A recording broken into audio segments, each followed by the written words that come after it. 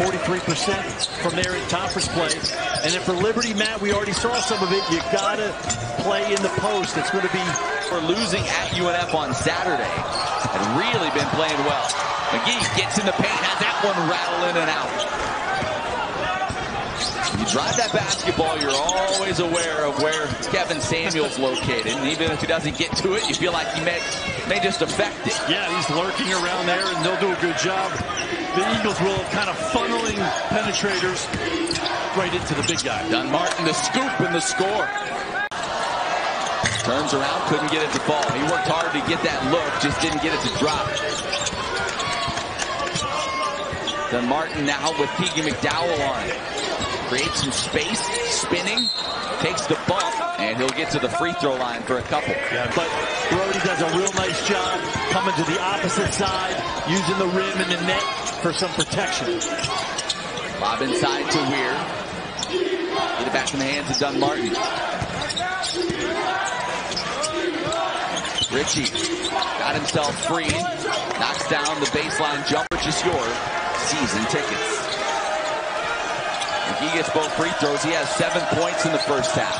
And Liberty has fought their way back after all that lead. And they're still not shooting great from three. Dunn-Martin draws the foul.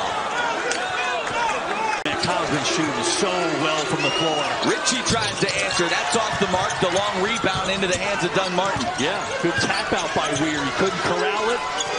Pokes it out to his point guard. 10 on the shot clock. Dunn-Martin sizing up. Yeah. Zay Warfield fires over the top of him and gets it to go. Yeah, Zay's got to learn that when a guy... Interesting, they've kept Shiloh on him. The lob ahead. Shiloh tracks it down and missed the layup. Second time tonight, Robinson's had a look at the rim, hasn't converted, and then quickly the other way, Largy lays it. Strategic move by Coach McKay. Blake will remain on the floor. FGCU looking for some offense here in the second half. Largy has been their leading scorer tonight. Going to work on Kyle Rowe. Lost the handle. Unfortunate. That one rolled its way to Austin Ritchie.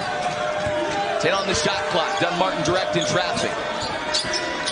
Gets to the paint. Close by Shiloh Robinson, and Shiloh commits the foul. Keegan McDowell had a look. Pass up on it. Now a little runner in the lane, and that one just trickles off. Quickly the other way. See if FGCU can get that tempo game going a little bit. And Martin doing whatever he can to try to free himself. Again goes by Robinson. Oh, the pretty move off the window. 12 tonight. Look, they're going one-on-one. That's right. The other end. Oh, look at the little... That's what he did. Double team comes. McDowell gets it. Pump fakes. Frees himself. Open look. Off the mark. Got a clean look, couldn't knock it down. Dunn-Martin, look out to the rim, bucket in the foul. Tavian been in. Not enough players do that. When you're the shooter. Not enough players can levitate. Yeah, he did kind of hang in midair for a little bit. Dunn-Martin with the Eagles.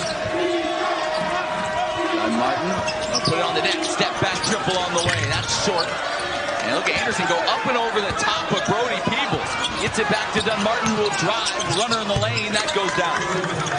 Little handoff. You'll see both defenders kind of, at least for a second, they put their eyes on Darius McGee. Blake makes a nice roll and a good find by Darius and a finish. Anderson on the wing to get it right back to Dunn-Martin. Everything goes through number 5. Yeah, Big Sam, you're going to come out. They're going to try to do a little screen and roll. Oh, what a finish. Van Zandt could not. Tonight, they are really on the same wavelength. On that screen and roll, a couple nice dunk finishes. 7th assist for McGee. He may flirt with the triple-double tonight. He's got 16, 9, and 7. The lead up to 6. This crowd coming alive. Dunn-Martin silences them for the moment. Driving, looking to kick out. McGee, he'll take his turn. Stops, couldn't get it to fall. Dunn-Martin lost it, but FGCU keeps possession. Dunn-Martin deep triple, and he gets it to fall. He's unconscious. A 4-point Liberty advantage. This Liberty Arena crowd starting to rise to its feet. Yeah. Everything running through Tavian Dunn-Martin. And why not? He gets to the rim and lays it in for... Kyle Rowe gonna drive now. Stops, turns around, little short. The rebound goes to FGCU, and here come the Eagles. I think Kyle could have just sort of taken that all the way to the rim off the dribble. Deep three on the way, and it's pure.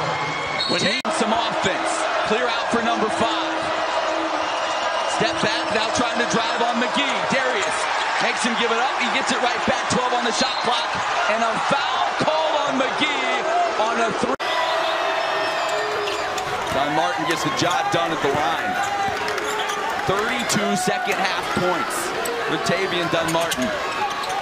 Yeah, program record, and they've had some great players. A program record 41 for Dunn-Martin. He'll have the basketball to start the overtime. Flames leaving Isaiah Warfield on it. Did a great job on that last FGCU possession of the ball game.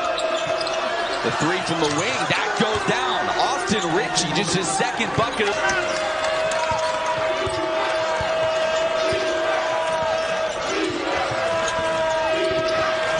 Dunn-Martin looking down low, feeds Samuel. Had trouble getting the handle, still able to get it up off the Dunn-Martin's hands, makes somebody else go to the free throw line that's not used to doing that. Easier said than done. Good job by FGCU to get it into the hands. Carried this team offensively in the second half when they had to have it. Darius McGee missed badly again from beyond the arc, and that will all but do it. FGCU lobbing and finishing. Dunn-Martin gets the job done at the line. 32 second half points with Tavian Dunn-Martin. Yeah, program record, and they've had some great players.